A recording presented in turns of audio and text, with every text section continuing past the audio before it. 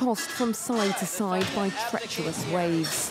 Passengers nervously await evacuation after a cruise ship carrying 1,300 people off the western coast of Norway started experiencing engine problems. People are hoisted up one by one to one of 5 helicopters. The first to be evacuated are relieved to be on dry land. Very frightening. Very frightening. We went up on a helicopter with a sling. Surely they have everything under control. It's all going to be okay. So we'll just chalk this up to an unexpected adventure. With shallow waters and many reefs, the area is one of the most dangerous parts of the Norwegian coast.